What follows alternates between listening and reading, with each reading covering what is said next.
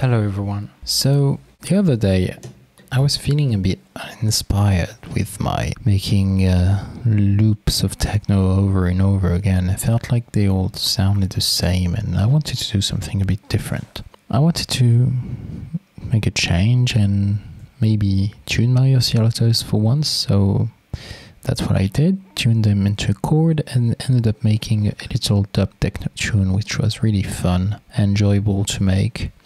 And I thought that maybe it would be fun to just show the process of making a dub techno tune with a modular, which admittedly is not the tool the best suited for the job. If you have a polysynth at home, just maybe use that, that's going to be quicker. But in reality, once you've tuned the chords, which really doesn't take that long, you have all the sequencing and modulation power of the modular to play with and just modulate that chord, which is fun also. It pretty much ties the whole of your patch cables and the whole of the modular just for one sound, but it's an important sound if we're talking dub techno. Of course it's not going to be the same track because I've unpatched everything, but we can start again from scratch and see where that leads us. The first thing to do is to make a chord. I've tune my oscillators. I'm using both oscillators in the complex oscillators completely separately as if there were two different oscillators. And the harmonic oscillators is providing the third waveform. So I'm using a saw, a square and another saw. All you have to do really is just put a tuner on your channel. So let's do that. I'm not gonna let you hear the tuning process. Here's the first waveform, which is an E.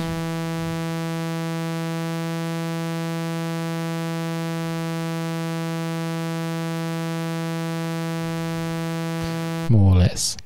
Then a G, more or less again.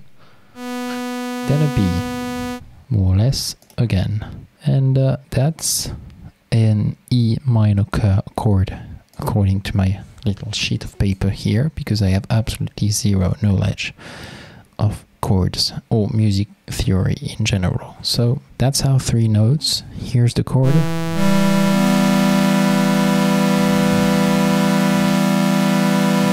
Nice, isn't it?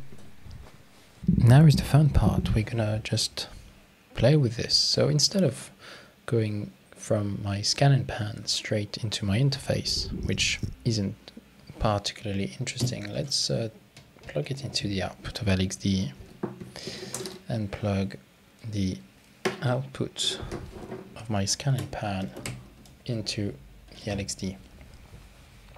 So when it comes to sequencing, I'm going to use the voltage multistage.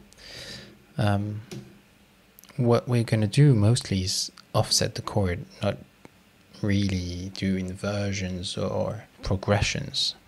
To do that, you would need a much more complicated module or sequencer to individually offset each and every oscillator.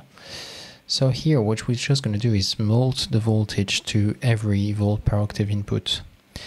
First, I'm going to put the CVA into an attenuator because I don't want the full 10 volts range of the voltage multistage. Then I'm taking this and going through a buff mold, which is the far end of my case, and the buff mold is going to send the same voltage to all three oscillators.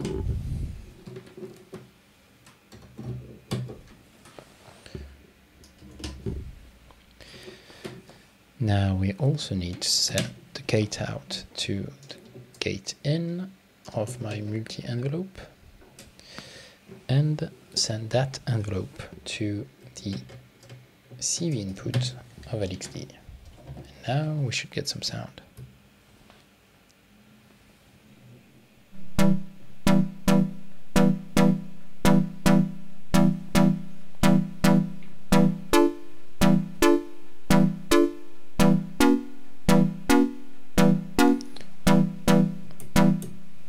Of course, any idea of keeping stuff in tune is very far from my mind here, because this is completely unquantized. We've attenuated down the line, so once again it's a completely random amount, but by ear I'm sure we can find something that works.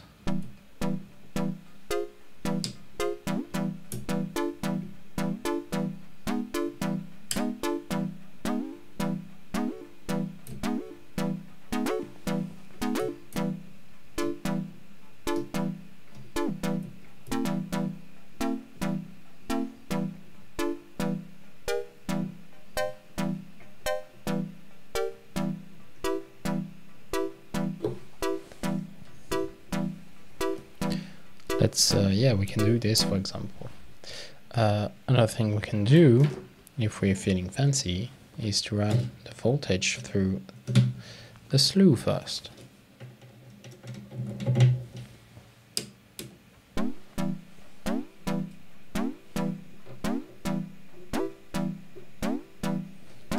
Gives it a bit of a bouncy feeling, which I always like. Then, of course, the effects are going to be all important here. We can first add a bit of a El Capistan tape delay.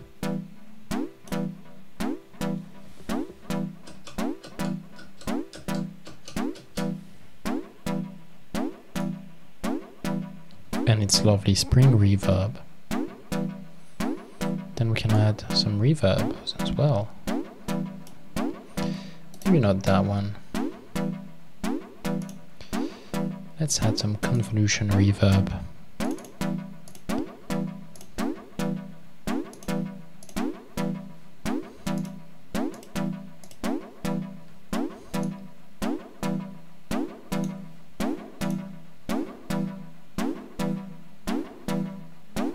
Something small like this.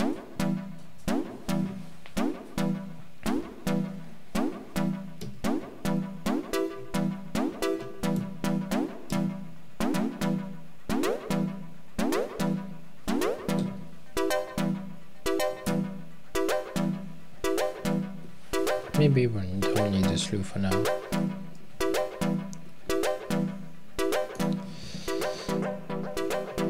I think we could do with more delay actually.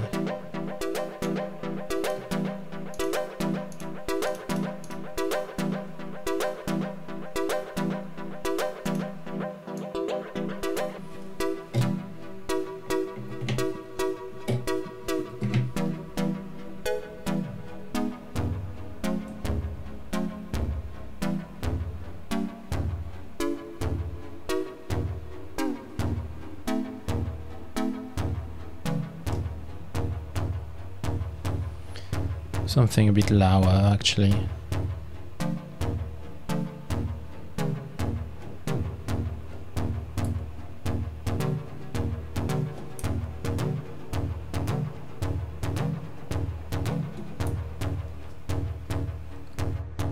I feel like it's starting to feel a bit dub techno-y with the help of Valhalla delay.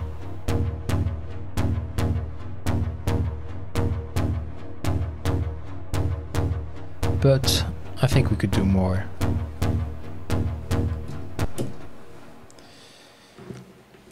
Because this is very static right now, especially since I removed all of the pitch information. So let's go into the dual for pole and then into the LXD.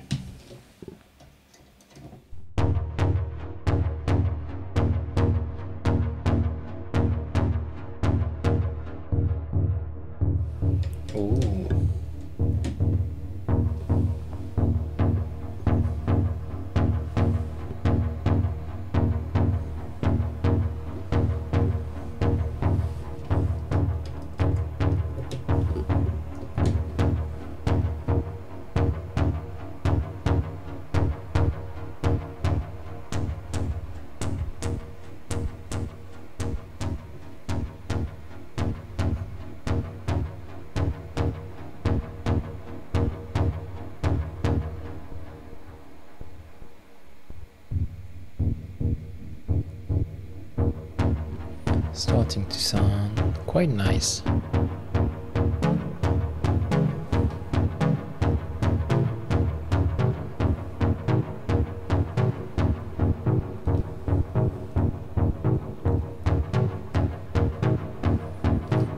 Another thing I think could be nice is to put the bar filter into the path.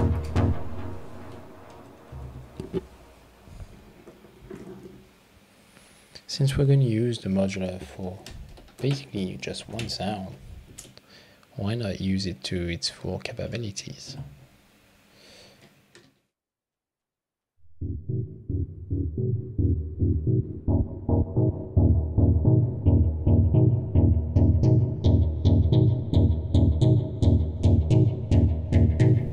The bar just gives so much character.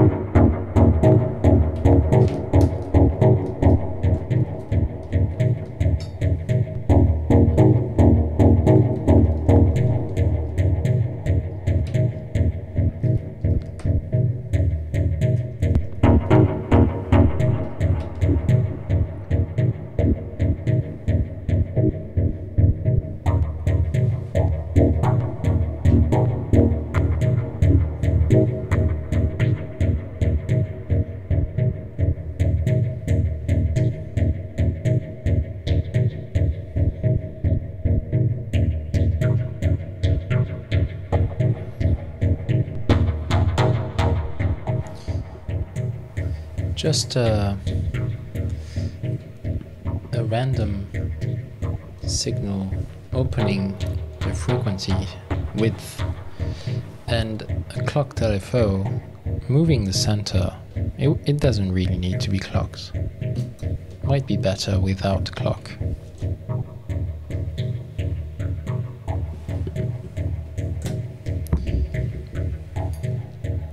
I think the bar filter just gives this a vocal quality, almost vocoder-like. The vocoder is something that's actually often used for techno chords,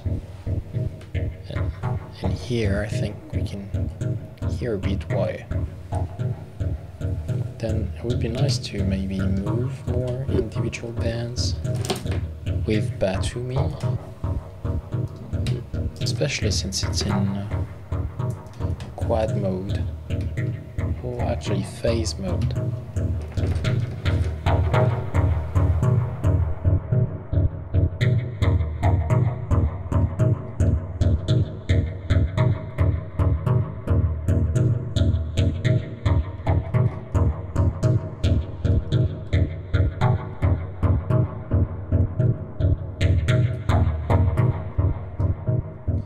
But I want to move this a bit further, and maybe we can add some more random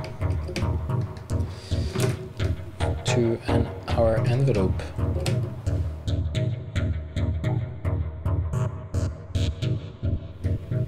Something like this, maybe.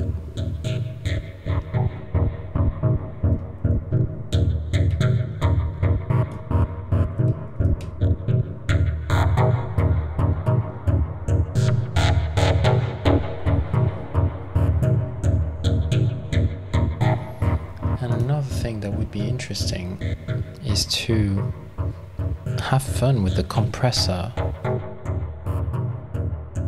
on the scan and pan. Maybe we can do that after. Let's just try to add a background kick for now. I think a very short, dry kick works well with dub techno. Let's use the one from the Tens Mouse.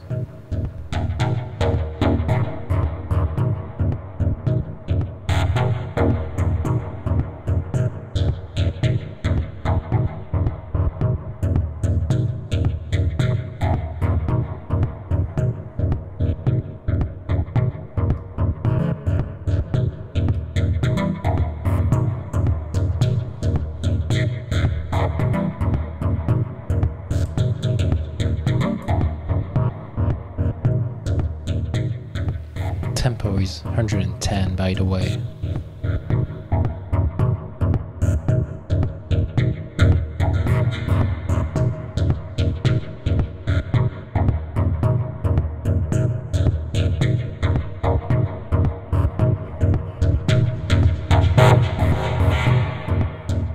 Then, I mean, you want to play with the sands.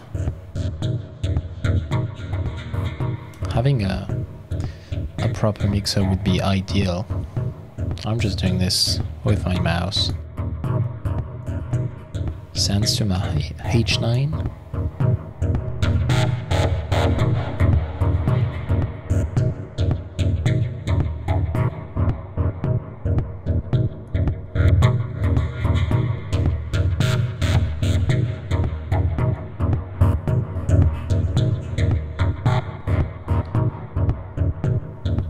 Maybe adding a max MSP LFO to that send would be nice, but you know, I think it's best to do it dub style really, with the hand,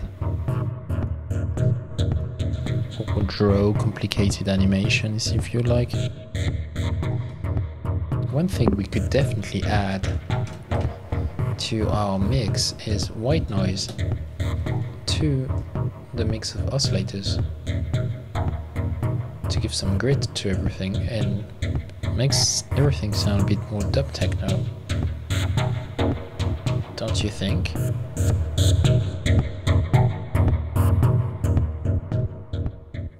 Okay, so now that we have our chord, I want to use Ableton to make a sort of atmosphere, something a bit more complex than just white noise to play in the background of that track.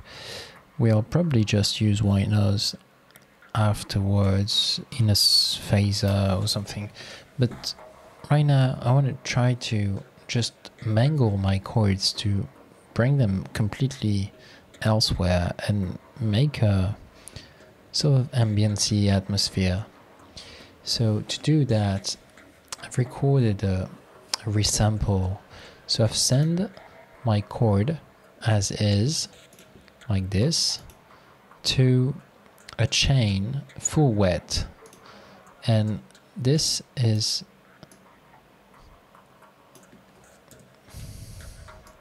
my chain is actually unfiltered audio silo, which is a granulator with a buffer here, different parameters, a specializer, so it plays a bit in reverse, it plays wherever you like with different windows, and there's also a reverb at the end. So it's quite a complex plugin, but it's really excellent and I really tend to use it a lot now. Then I've used a phaser 10, which is nice as well, and dub techno needs phasers. Then just a compressor to keep things in check, and an EQ to remove the low end because we're going to blend this with the chords. So here's our sound. Let's listen to it in solo.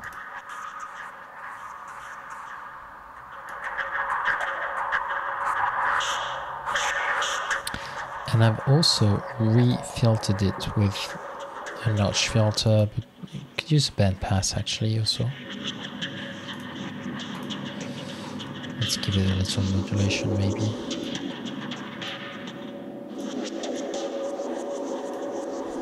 And a high pass at the end again, just because I really don't want some low frequency in there. I think it makes for a nice background atmosphere.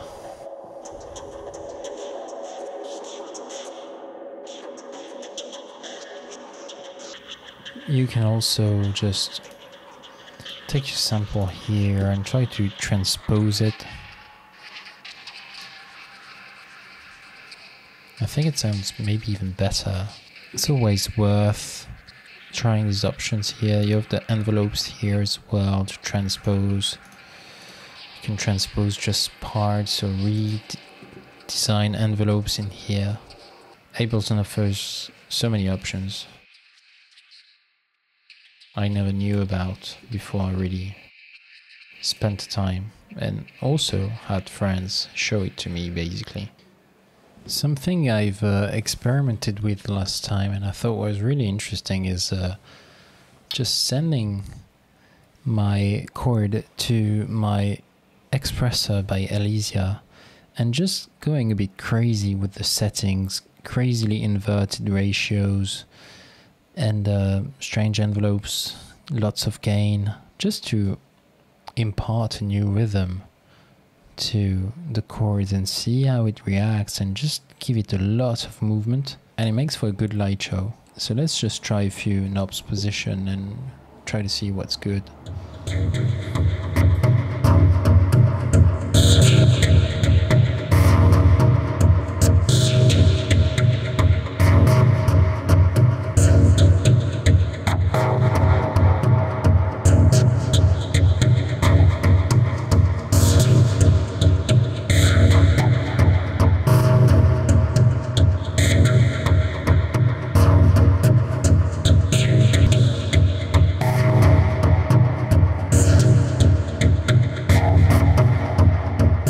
Dry wet is at 50%, so even if we go completely crazy like this, it still retains some of the original.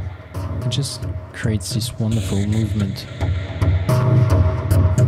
I also engage the GRL when the little yellow light hits. It's basically a sign that says do not go further than, say, 12 or 15 dB of reduction.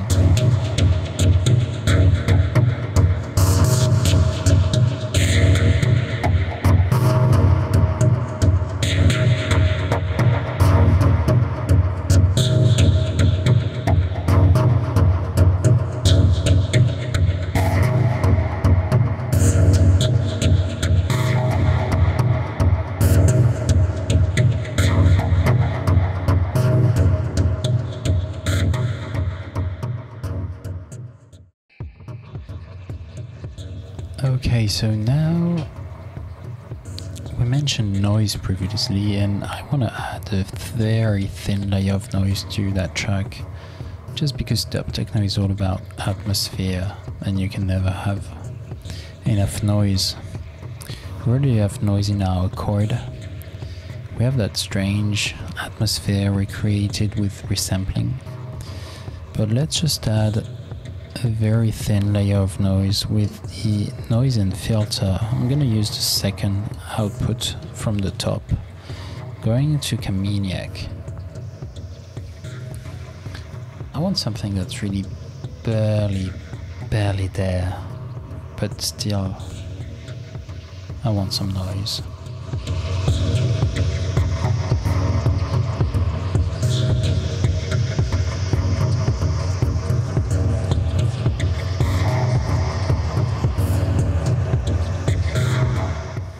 Very slow LFO.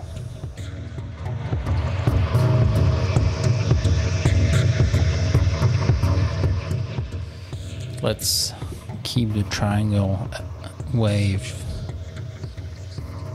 just phasing away.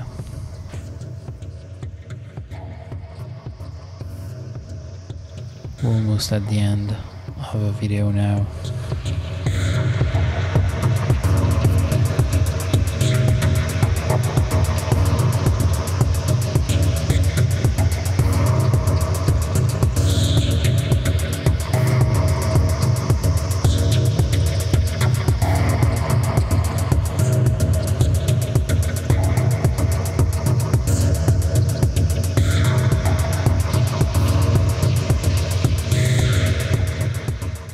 Off screen, I've also added a couple of modulation to my main envelope. There's a clock divider triggering function here, and function is sent to one of the inputs of the Minty envelope. So it creates a bit more dynamics again. It's all about dynamics of these chords. With the modulation, with the compressor, we just so make them dance around.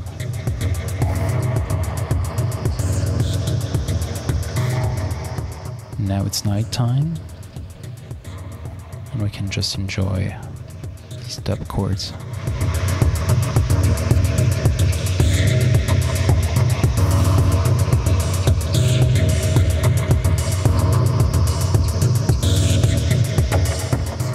Last time also I did some toms as a sort of bass line.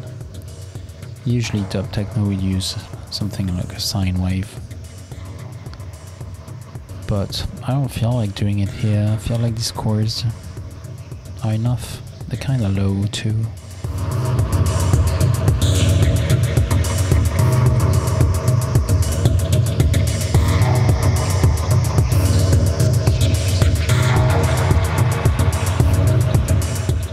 Here these swells to create the compressor does, because it's compressor's going after the reverb and everything, so when it releases there's a swell of reverb and effects, which in my book makes everything really dub.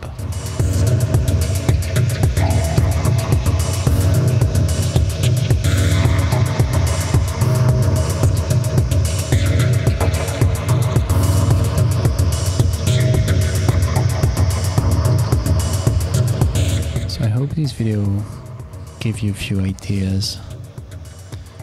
If only to try new things on your modular.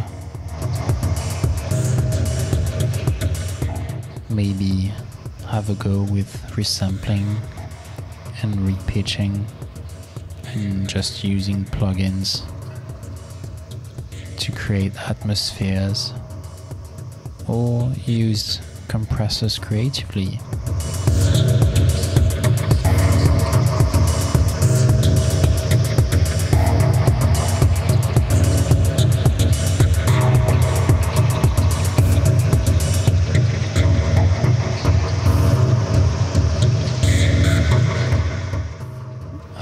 With this,